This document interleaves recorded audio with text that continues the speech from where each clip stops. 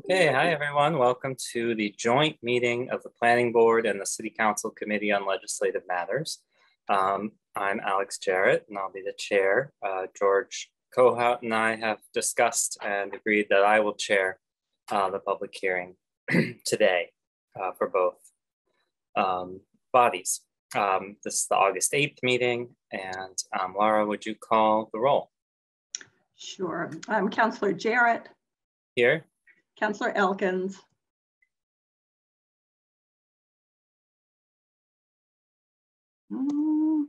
Pretty sure I saw her. Councillor Elkins. Maybe she stepped away for the moment. Okay, Councillor Moulton. Here. Councillor Nash. Here. One more try for Councillor Elkins. She'll probably be joining in a few minutes. Do you want me to call the roll for planning? Or we normally don't do that, Laura, sure. But it's not one of our procedures. I'm not sure why, but we are who we are, being recorded. So very good. Okay. Thank you, Laura. So this meeting is being audio and video recorded. Next, we'll have public comment for items that aren't on the agenda. Is there anyone from the public who would like to comment on an item? Don't see anyone or hands. So we'll move to the approval of the minutes of the previous meeting. This is our February 14th, 2022 meeting. And could I have a motion for approval? I'll move for approval. Second. Any discussion? Roll call, please, Laura. Councillor Jarrett. Yes. Councillor Elkins. Still not present. Councillor Moulton. Yes. Councillor Nash. Yes. Okay, that brings us to the public hearing on proposed zoning change. Also just a reminder that I am happy for us to refer to each other by first names unless anyone would prefer otherwise. This is 22.141, an ordinance to amend the zoning map 350-3.4 on Bridge Road and Cook Avenue. This was referred to the Planning Board and Legislative Matters on July 14th. I'm sorry. Oh, welcome, Marissa. I'm sorry. I had got a call just as it was the meeting was starting and I had to take it. I'm very sorry. The public hearing notice was published July 25th and August 1st in the Daily Hampshire Gazette. So if for our body, we do need to a vote to open the public hearing. So I would be happy to entertain such motion. I'll make a motion to open the public hearing. Okay, motion made by Jim and seconded by Stan. Laura, roll call please on opening the public hearing. Councillor Elkins. Yes. Councillor Moulton. Yes. Councillor Nash. Yes. And Councillor Jarrett. Yes. And I believe the planning board doesn't need to do such a roll call. Yep. I recall from previous meetings. Okay. So we will first hear from proponents, and just a reminder that this is an open public hearing. It is our opportunity to hear from the public and from city staff and to ask questions. And once we close the hearing, then we will deliberate on our recommendations.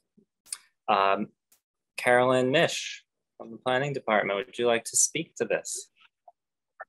I would, thank you. And so Laura, if you could put the map up, that would be great. This is an ordinance amendment to create an overlay district, what's referred to as a 40R district or smart growth overlay. The smart growth and 40R provisions under state statute are really a tool, an incentive that was adopted by the state to encourage housing, and housing of all types really throughout the Commonwealth, but in particular affordable housing, and because there are bonus payments for to the city for all the affordable housing units that would be constructed within a designated 40R or smart growth overlay district. You've seen several of these amendments over the years. The first 40R district was created as an overlay at the state hospital, and the city has received payments through over several years from the state for those units. In this case, we're proposing, so the city now has two categories of overlay districts. One is smart growth overlay Village Hill, and the other one is urban residential. And the urban residential overlay is the one that's in front of you tonight. We have an overlay possible on in the urban residential districts. Is sort of, that's where we came up with the name. There was an overlay created for one parcel, and that was also a Valley CDC parcel on Bridge Street next to historic Northampton, or 2 doors down from historic Northampton. And this would be an expansion of that district, and it's connected, believe it or not, through an area of concentrated development. And that's sort of what the state defines as sort of, there's corridor up King Street. Is that area considered a concentrated development? And so these two overlays are proposed to be associated with that district and that associated commercial development, or concentrated development, I should say. The whole idea behind this is really to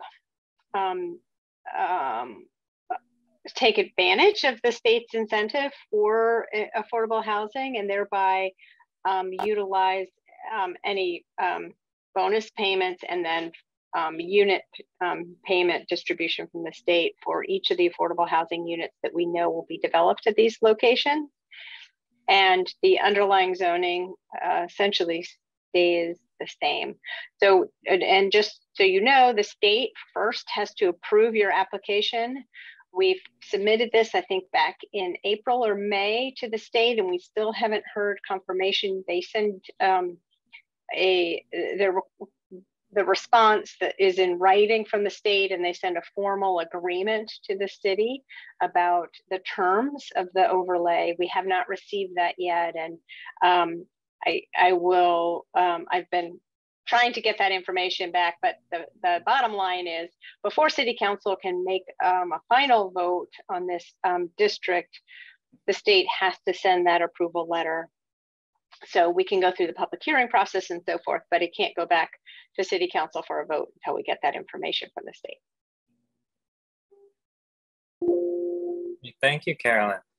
Does anyone have questions for Carolyn?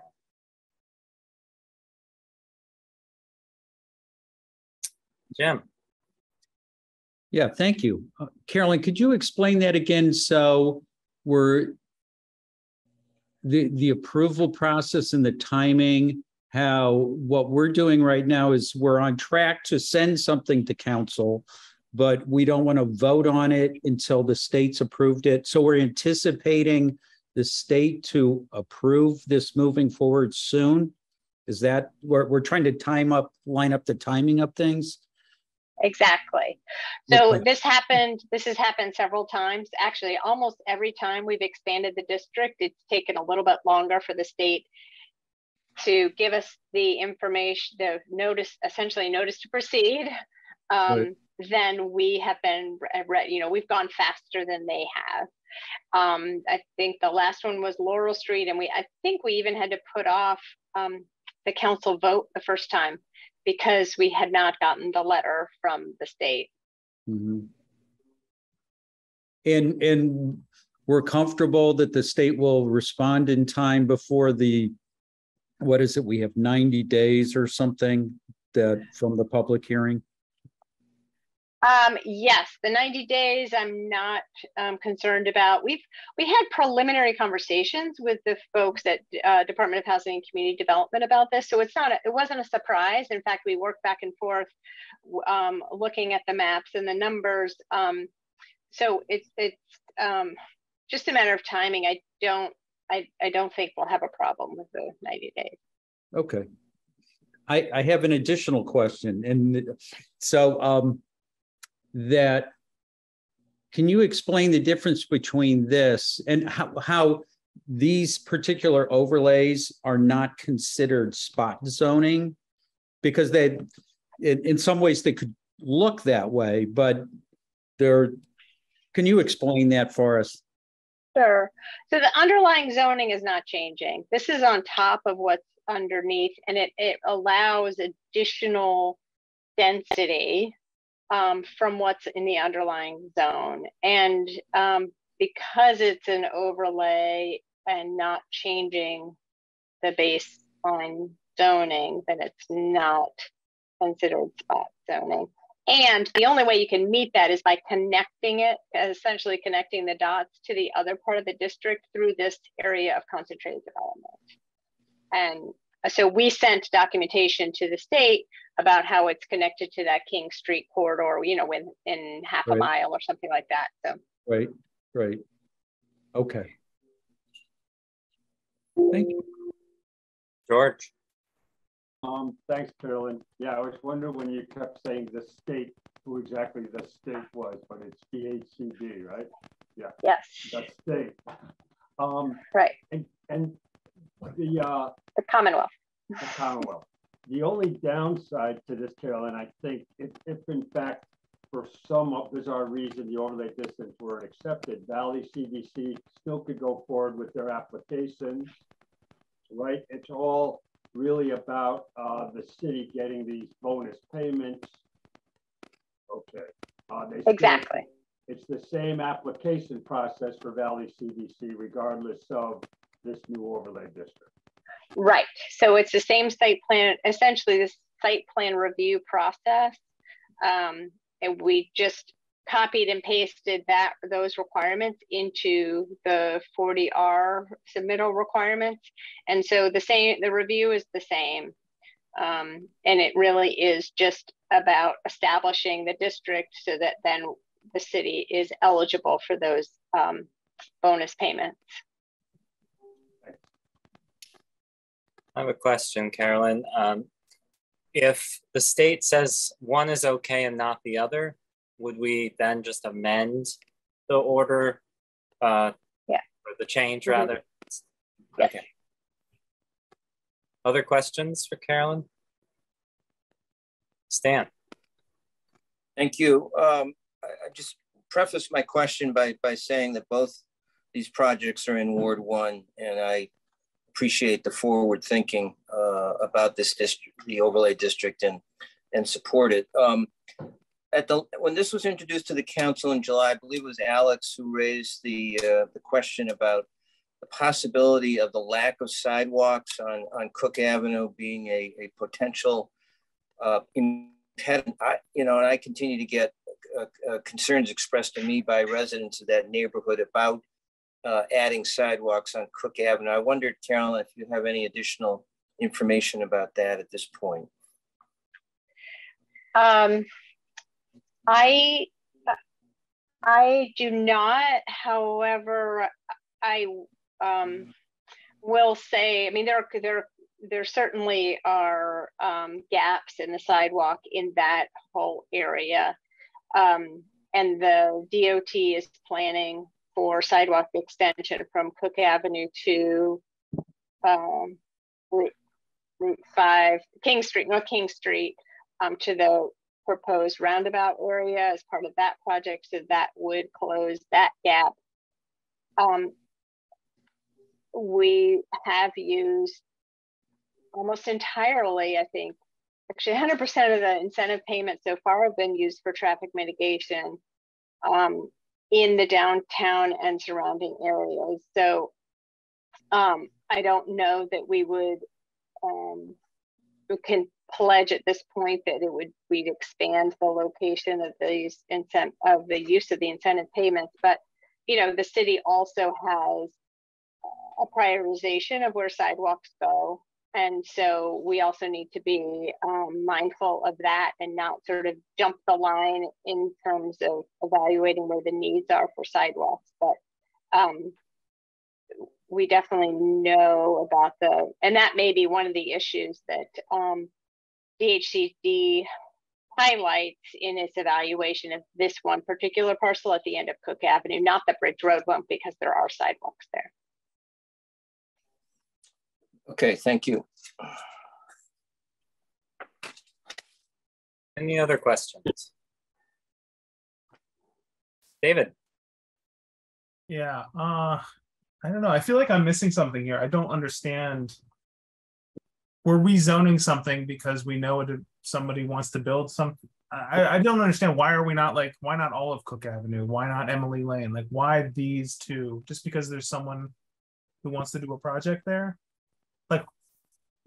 I understand it's not spot zoning by the letter of the law, but de facto it is basically, because I mean I don't get it.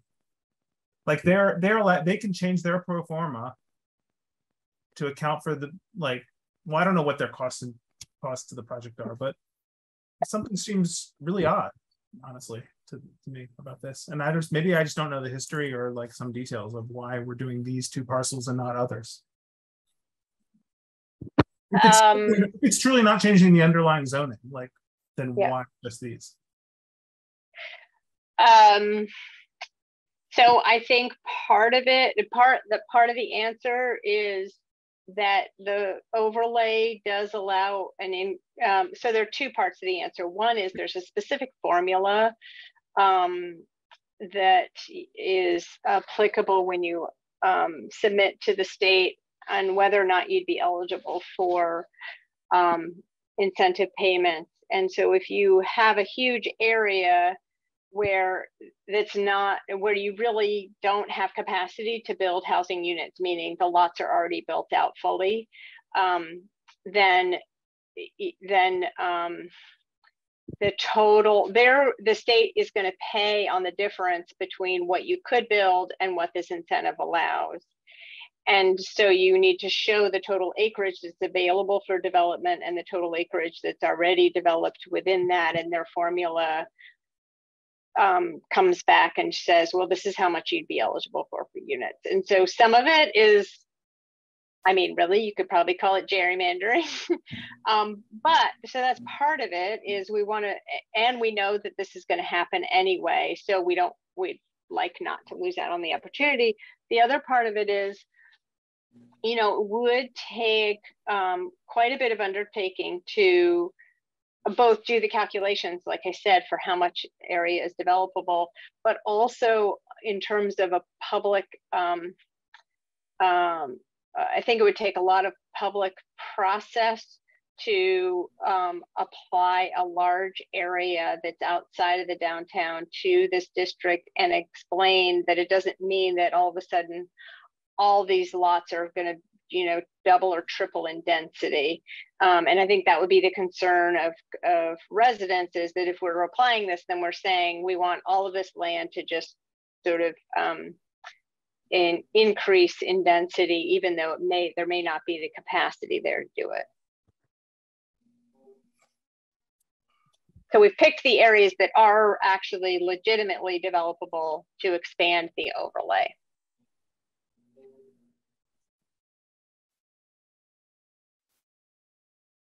I hope other people understand this better than I do.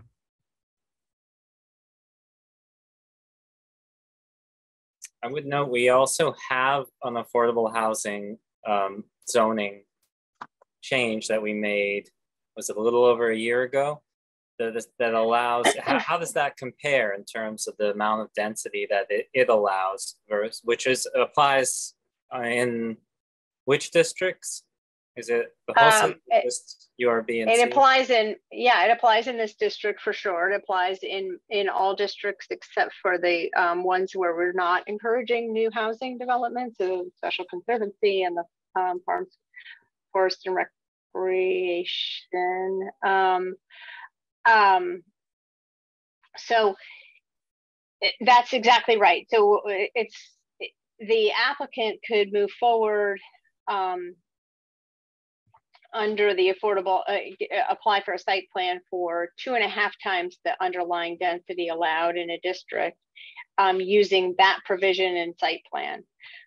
The difference is if we use the state version, those same residential units could be built, but then the state gets a payment. I mean, the city gets a payment from the Commonwealth for those new units, even though it could also be developed under this affordable housing zoning. Right, but by that logic, like all of the lots on Cook Avenue are underbuilt by that logic. Like it's all developable.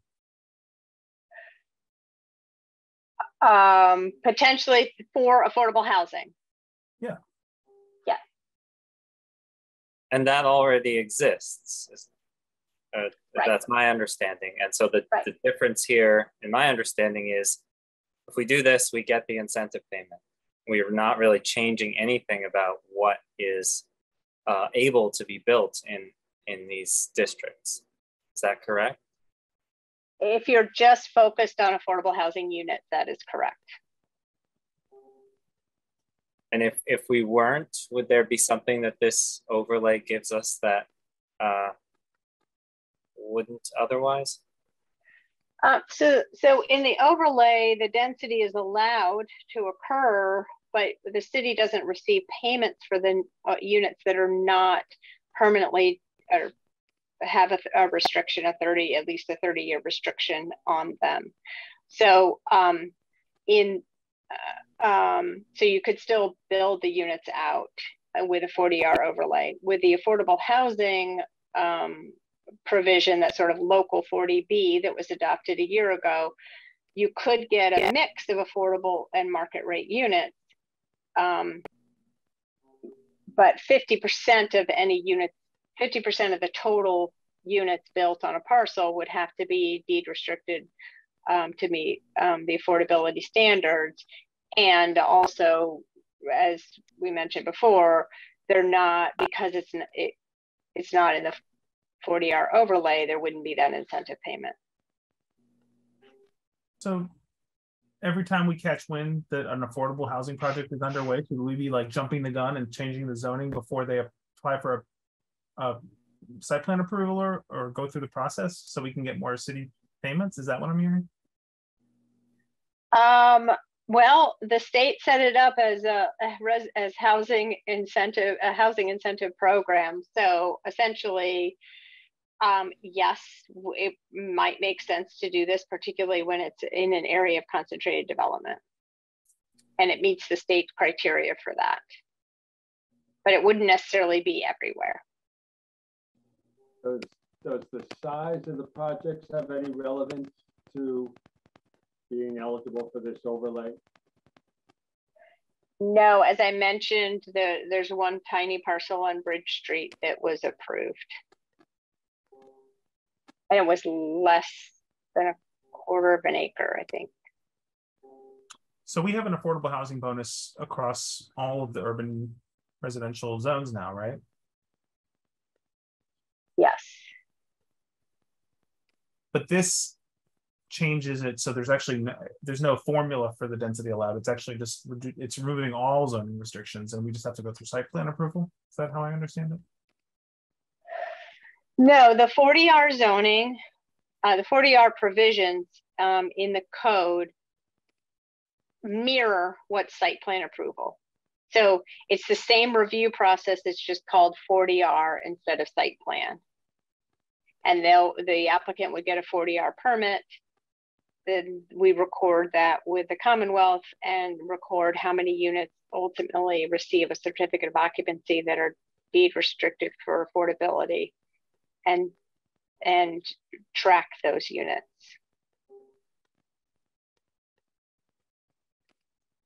Do the payments from the state, when the city accrues them over time, do they go back towards the mission of affordable housing? No. Or it just goes into the general fund?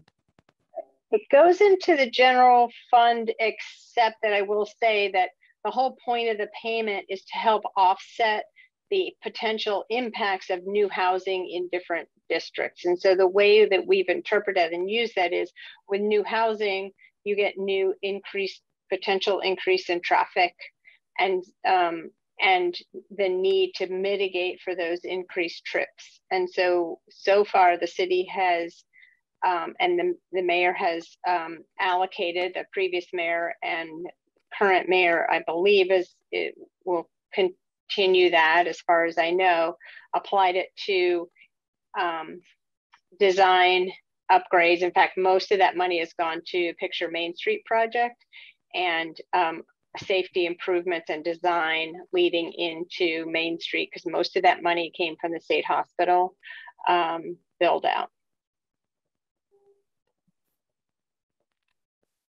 Other questions? Well, I'd like to open it up to other members of the public now. I see we have Jessica Allen from the Valley CDC here.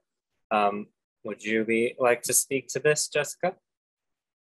I mean, nothing really specifically. We're in support of it. Anything that any municipality can do to help our permitting process run a little bit smoother really helps our development process and helps us to get units online quicker. So we're grateful for anything that the city can do to expedite a permitting process for us. The city is above and beyond what most municipalities do in terms of their zoning for this type of work. So we're really appreciative for them to even consider this right now. Thank you. If you have any questions about the project itself, I'm happy to answer that, like, number of units and that, but I think everybody's fairly familiar with it. David? I have a question about what you just said. So in what way does this make your permitting process more expedited? So, I'm looking at, Carolyn had mentioned that it's a site plan review process. And so that's a fairly quick process anyway. When I initially looked at the zoning, it looked like it was a special permit process. So for me, anything that's a special permit process is difficult. For us, I mean, we have to abide by design guidelines under the 40R. I think that the 40R program really is this great carrot and stick approach for both municipalities and for developers. It allows us to have a by right use, and it gives the municipality the ability to have some design guidelines set into place and to receive incentive payments.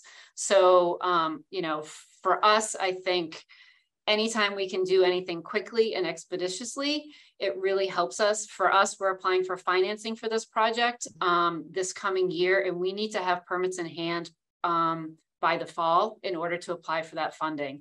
So what I'm hearing that's a little concerning to me is in terms of the letter from the state, but it doesn't sound like that's going to impede our permitting process. It seems like it's going to be quick either way. Most municipalities aren't as gracious with site plan approval when it comes to affordable housing. They tend to make it a lot more difficult. So 40R really it helps us in most municipalities.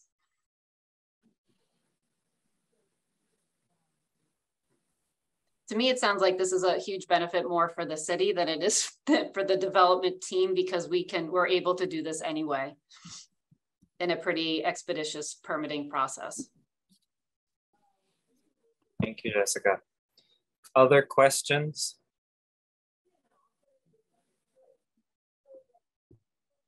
Okay. I don't see anyone else from the public who might like to speak to this.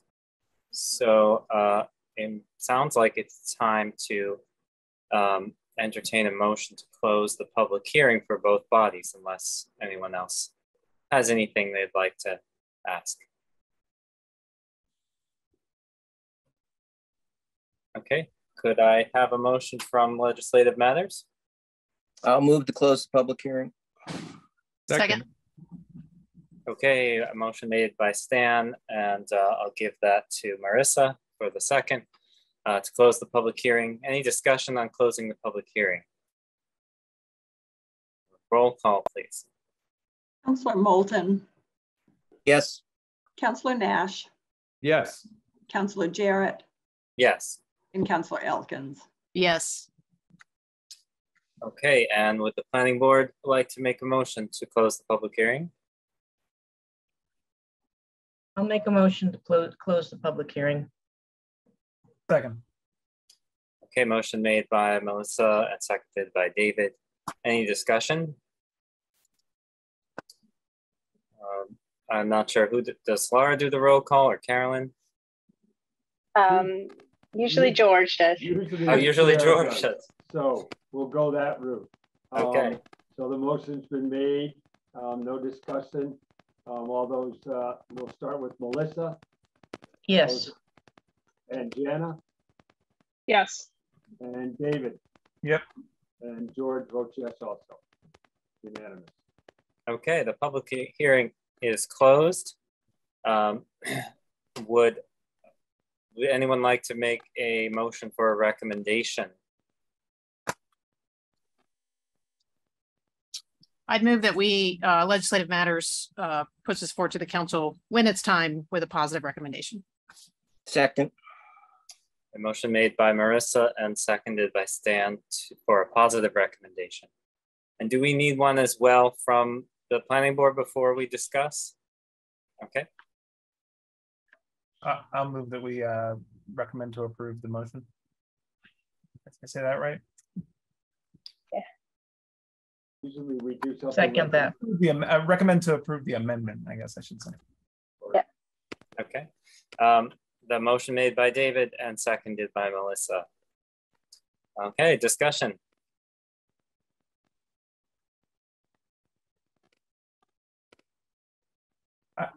I think this seems to make a lot of sense. I'm very uncomfortable with the idea that we have I love that we have a close relationship with certain affordable housing developers. That's a great thing. What I don't like is that what if there's some other person who we don't know, who is an affordable housing developer, who wants to do something on a nearby site and doesn't know that we're so good to work with that we'll change the zoning to make it easier or go through an easier permit process. I don't like the fogginess of this. That if it's a good thing and it doesn't change the underlying zoning, let's just do it more places. And I don't know. It seems odd to me, but I can't say I hate. There's not anything wrong with doing it here. Well, David, to answer part of your question, I think any developer who is interested in doing affordable housing of a small scale or larger scale is first going to meet with the planning office, Carolyn specifically, who will probably let them know of all the benefits and the enhancements that's available to them, such as this one, because the city is open arms, to affordable housing. So I don't think there's kind of an inside game to this. And I guess I understood Carolyn's rationale about if we try to extend this overlay to large neighborhoods on to large neighborhoods in a mass scale, there would be so much discussion and so much angst out there in the public about their piece of property or their neighborhood. And that's a process maybe we'd want to go through in the future, but I mean, we just feasibly doubled the zoning for affordable housing and it was not that big a deal. I mean, we just did that. I encourage our future planning director to think big. You're going with me.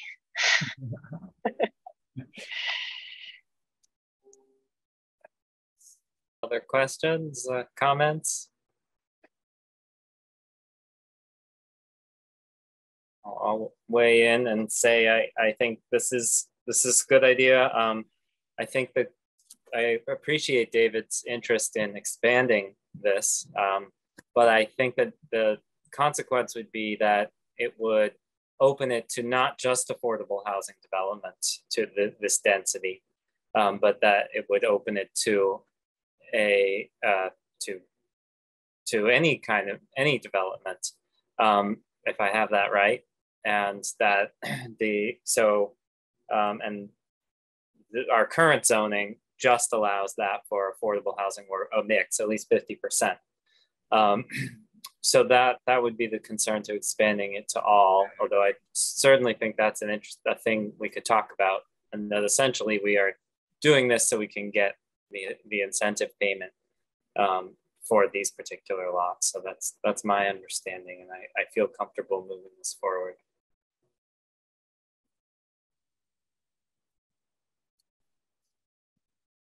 Okay, any other discussion?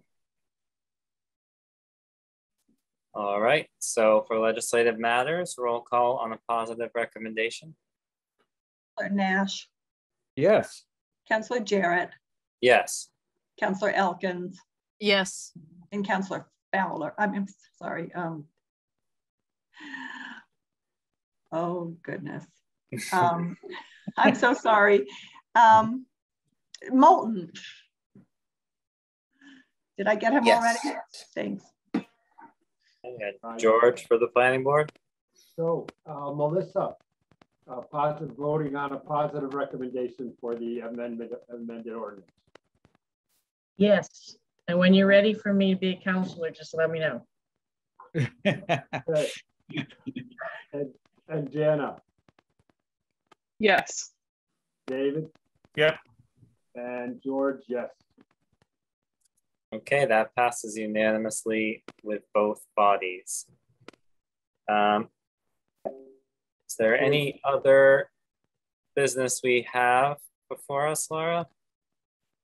No, I don't see that except for new business. The planning board could adjourn and leave you folks to your new business or gossip, whatever happens. Sure. Is there a motion to adjourn the planning board portion of the public hearing? Motion to adjourn. Second. Thanks, Jen. A motion to adjourn at 5:40, we'll call it. Any discussion? Anybody want to hang around? Okay, let's go again and we'll start with Melissa Yes. and Jana Yes. and David. Yep. And George. Unanimous. All right, thank you, planning board. Good to see you all. Thanks. Thank you.